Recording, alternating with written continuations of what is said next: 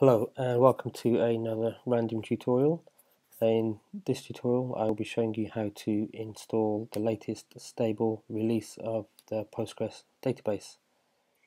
I'm showing you this on Centos 7, which is the latest release for the Centos operating system. For a tutorial on how to install Centos 7, you can check out my Install Centos 7 tutorial.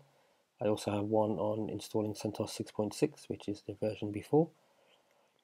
Okay, so let's go on with it, shall we?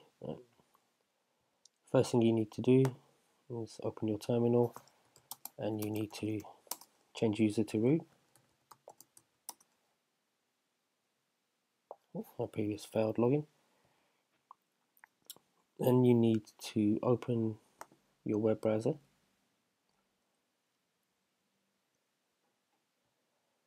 And you need to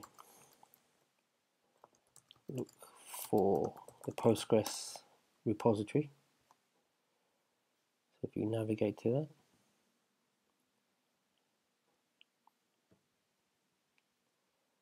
that, Centos is part of the Red Hat Linux family.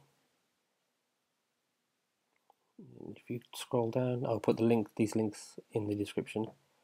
Here you can see there is Postgres 9.6. This is in beta, so the latest stable release is 9.5, and I want that for Centos 7.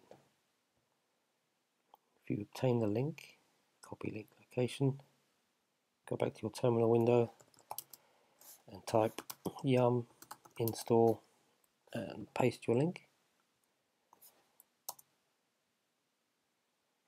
This will add the Postgres repository to your yum repository.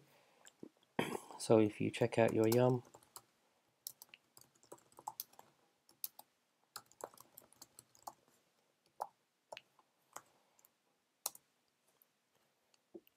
you should see it available here. There you go. Now to install, you type yum -y install Postgres 9.5 and star. This is to install every package for the latest Postgres release.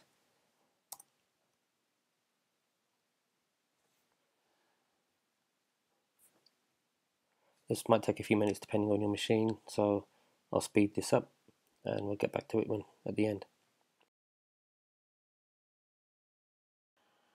And there you go. Now we have Postgres installed.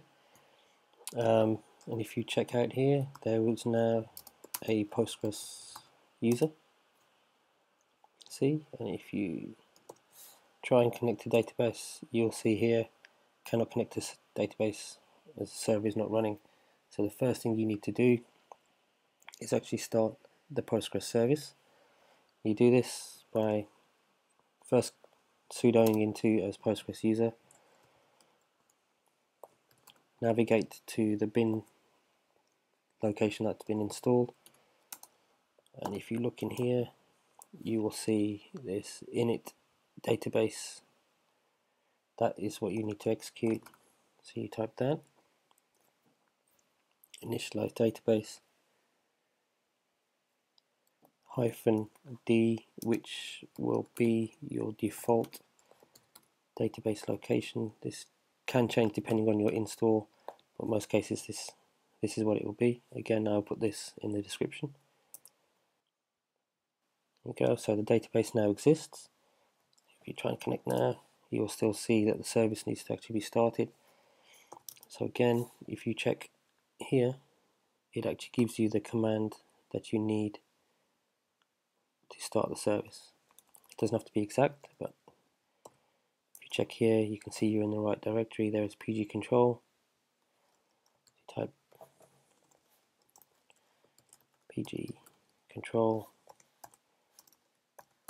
the database the directory where you've just created your database, and start.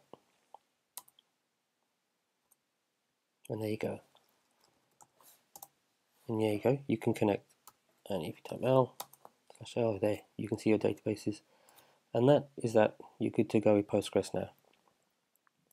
Okay, any questions, hit me up in the description or on Twitter, and enjoy your database.